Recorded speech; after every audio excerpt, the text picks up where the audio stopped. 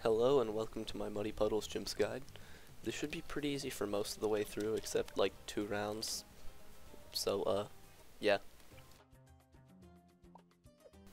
So first we'll start by putting Quincy right over here. And a visual indicator I would use is the out tip of his range hitting the outside of the track. And if you do that right, you shouldn't have to micro him at all for round 6.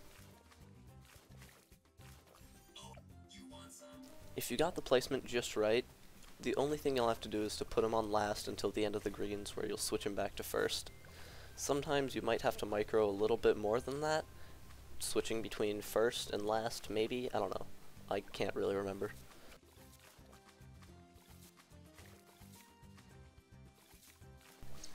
Before round 9, you'll place a sub right here, and no more monkey team sadly, and you'll use a visual indicator where the outside of his range touches the outside of the track, except a tiny bit which shouldn't.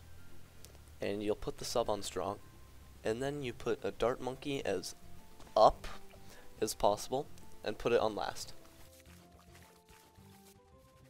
Before round 10, set your dart monkey to strong, and buy a new dart monkey. The best visual indicator that there really is for this dart monkey is that the sub's helmet goes in between its eyes, and you'll set the dart monkey to last. And in the middle of round 10, place a dart monkey as soon as possible so that its range is half inside of the right track and can see a little bit of the left track. If done right, you'll barely survive, and yeah. Also, before anyone asks, this entire early game was taken directly from Frosty's channel because I couldn't really come up with one. Oh yeah, rapid fire the yellows on round 12. Very important. Put a sniper up here and set it to strong before the start of round 13. And then before round 14, place a sub so that its range goes into halfway, about halfway, into the top part of the track and about halfway into the bottom part of the track. You should take it slow for round 15, because you gotta do a few things in the middle of the round. Not a few, actually just one, but so you're going to place a sniper as soon as possible down here and set it to strong as soon as possible. If you do it fast, you won't have to micro it at all, but if you don't do it fast, you might have to micro it a bit. 16 is a very RNG based round. Sometimes you'll have to micro the sniper, sometimes you won't. Usually I would just set the bottom sniper to first, like a second or two after things reach the bottom dart monkey, and then set it back on strong for the yellows. And then give your sub longer range before the start of 17. It's not important for the round, just do it anyway. But for round 18, upgrade your sub to advanced intel as soon as possible, and then rapid fire the massive wave of greens that comes at the end of the round.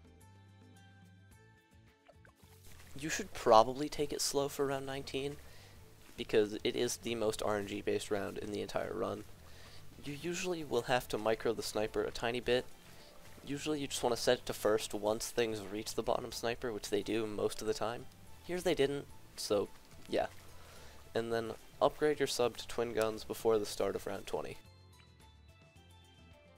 Before the start of round 21, place a dart monkey at the top so it can give your sub some intel. Before round 22, upgrade your sniper to full metal jacket. And this round is also very RNG based. Sometimes you have to micro your bottom sniper, sometimes you don't. And for round 23, you usually shouldn't have to micro, but sometimes you do. I don't really know. As Frosty Mate says, just get lucky. Rapid fire the purples on 25, and upgrade your sub to airburst darts. From now on, it's a lot easier and a lot less RNG dependent. I'm not sure how much RNG there is, but there is a little bit on a few rounds here and there.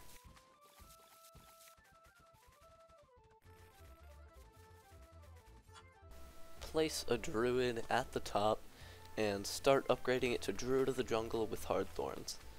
Get Druid of the Jungle before hard thorns. It's not really important, just do it anyway, okay? To avoid a sad death on 33, upgrade your first Dart Monkey to Enhanced Eyesight. Upgrade your sub to triple guns before the start of 35. If you really want to, you can rapid fire the first wave of 36. Usually you don't have to, but if you really want to prevent any possible RNG, do it. Upgrade your sub to armor piercing darts in the middle of 37, and then rapid fire the camo wave.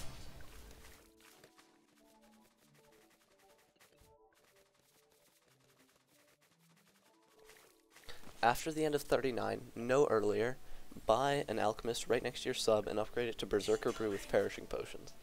This is just to prevent any alchemist RNG that might happen on this round. Place a village above your sub, and not in range of the alchemist just yet, but where it looks like it will be in range of the alchemist once you get bigger range on it. And then get jungle drums before the start of round 43. You can also rapid fire on 43, but as you see here, the Bloons don't make it to Quincy most of the time. And then buy the discount upgrades on your village. Over the next few rounds, place a heli where I do it, still in range of the discount village, and start upgrading it to Moab Shove with Pursuit.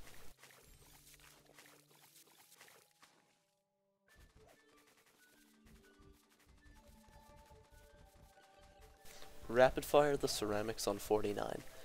This is very important to do because, yeah, if you don't do it, you'll probably die.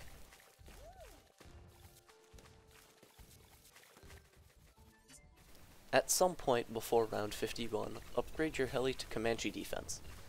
Yeah, this tower does have a decent amount of RNG baked into it, but you should be fine most of the time.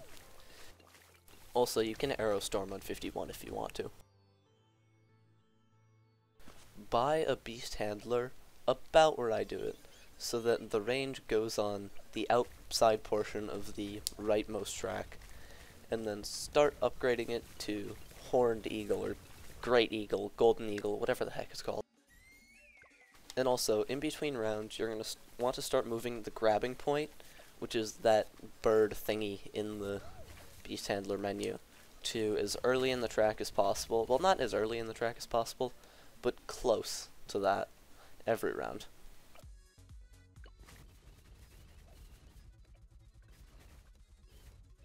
Aerostorm, the fourth wave of 55, which is also the last one, so yeah, just do that to make sure you don't die.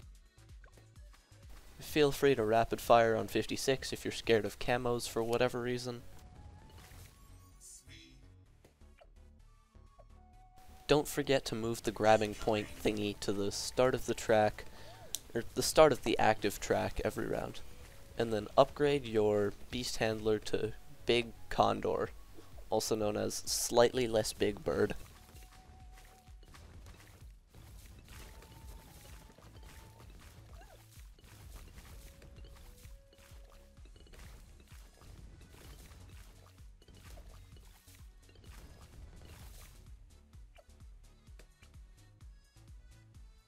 Before round 59, you're going to want to place a mortar in range of the discount, right about where I do it, and upgrade it to Signal Flare.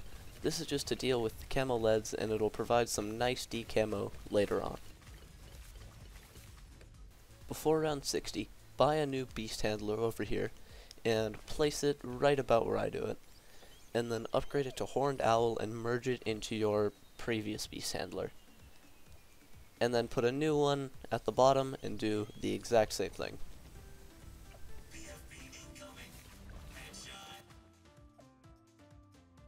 For round 60, I forgot to move the grabbing point. It didn't matter too much, but sometimes it does. Don't forget to move your grabbing point every round. That's very, very important. And then place another Beast Handler down here and upgrade it to Horned Owl and merge it into your big, slightly less big bird Beast Handler.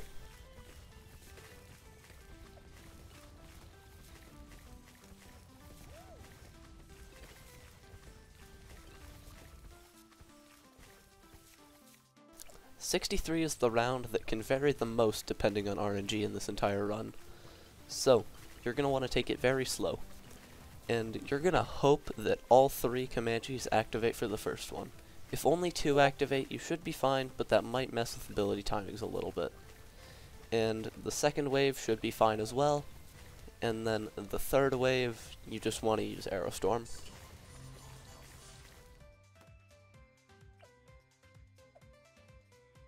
Make sure to move your Condor's grab point. That is very important for 64. And for 65. Just move it to the active track every round. It's not that hard. Might take a bit, but just do it anyway, okay?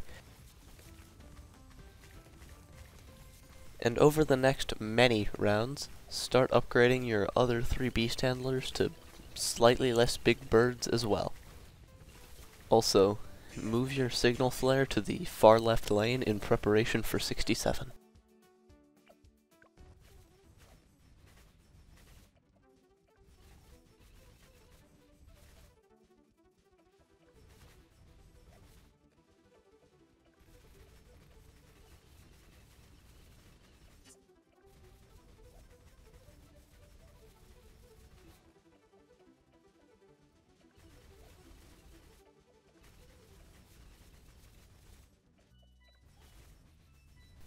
Move your signal flare in preparation for round 74 because there are camos this round.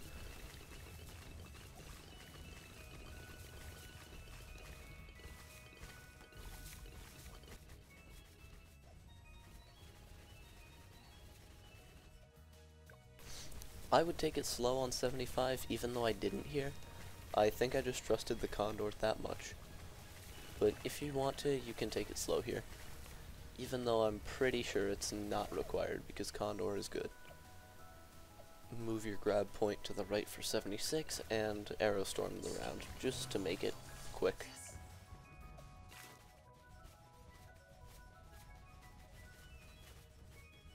Aerostorm the first wave of 78 as soon as possible, just to make sure you have it up for the second wave as well.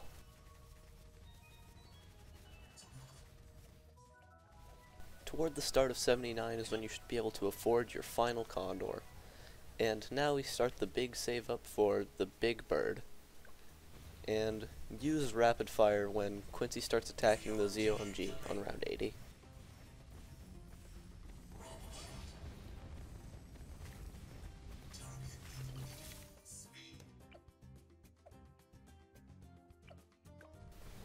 '81 can get a bit close sometimes, so feel free to use a storm of arrows as you shouldn't need it for 82 or 83.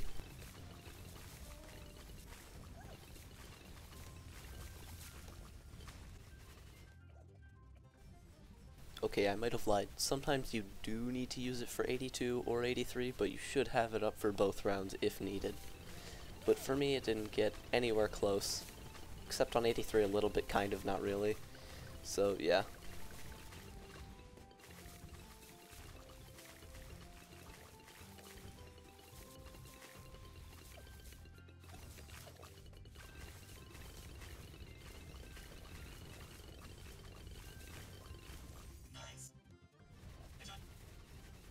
'84 doesn't usually get close, but if you want to use a storm of arrows, you can, as you don't need it for any of the next rounds, usually.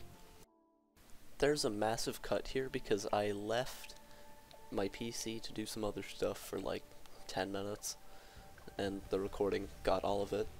But 85 is pretty easy. You just need to rapid fire when the ZOMGs get in range of Quincy and he starts attacking.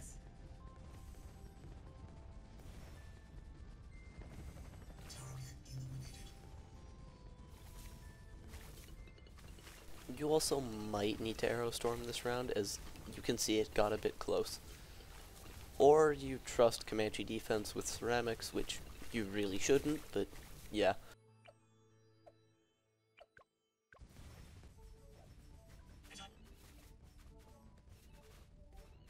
Right at the end of 86, or before 87, you should be able to afford Big Bird.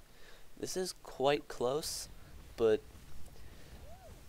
yeah, you can still afford it, so if any price changes get made, you're screwed. And now that you've acquired Big Bird, you probably don't want to do this again, so make sure to move the grabbing point every single round so you don't die. Yet another massive cut, because I'm pretty sure I was watching Heat Knicks game 2. It was close, okay?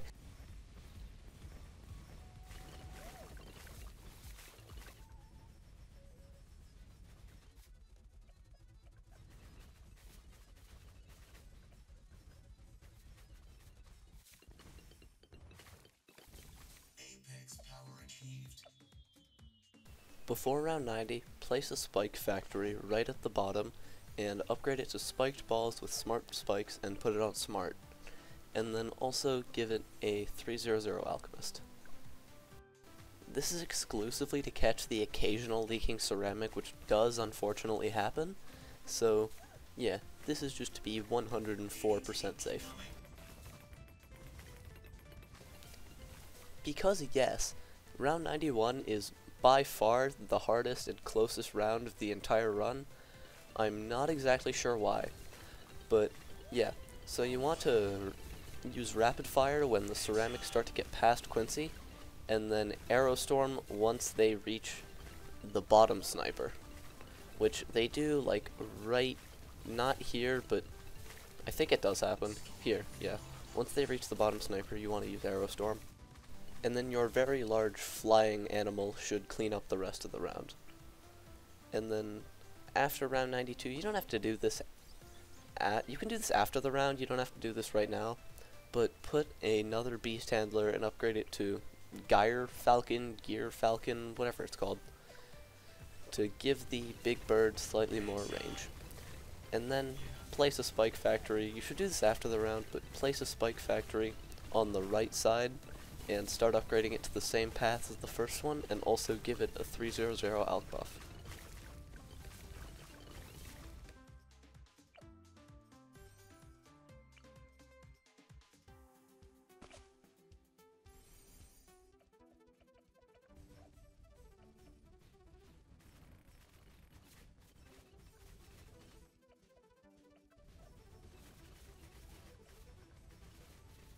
Over the next few rounds, you're going to buy a Sabotage Ninja and put it right next to your mortar. This is only used like twice, but it's still very important for these rounds. And then upgrade your right sub to Ballistic Missile on the path to eventually upgrade it to First Strike. And then sabotage like a second after you see the first DDT. This is just to make sure your Big Bird doesn't have to run all the way to catch the DDTs.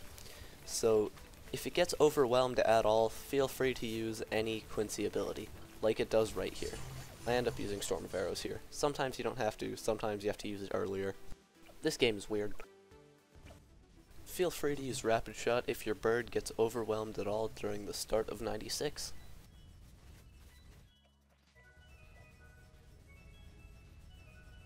After round 97, upgrade your sub to First Strike.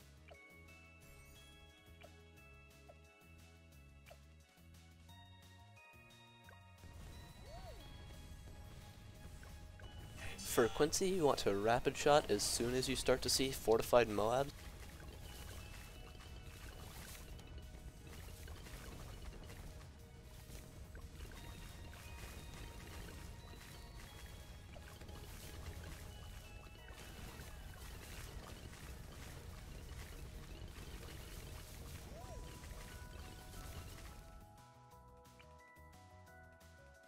Before round 99, place a Spike Factory right over here and upgrade it to Spike Storm with Smart Spikes in the middle of round 99.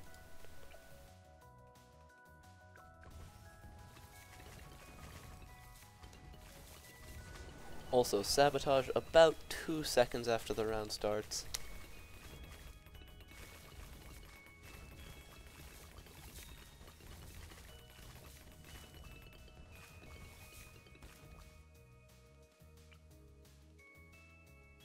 And now place a Tack Shooter like right here and upgrade it to Tack Spray with even faster shooting. This does a tiny bit of damage to the bad, which helps, and then upgrade your sub to Twin Guns. Move the bird's grab point to the start of the round and First Strike as soon as the round starts. and then Spike Storm when the bad starts to turn to the right. And then after this happens, you're going to want to move the bird's grab point down toward the bottom, right next to your spike factory. And then here, you're just going to hope you don't die, because you shouldn't. And feel free to arrow storm right when the bad pops. I didn't have to, but sometimes you might. And then once your bird has grabbed everything, you've pretty much won.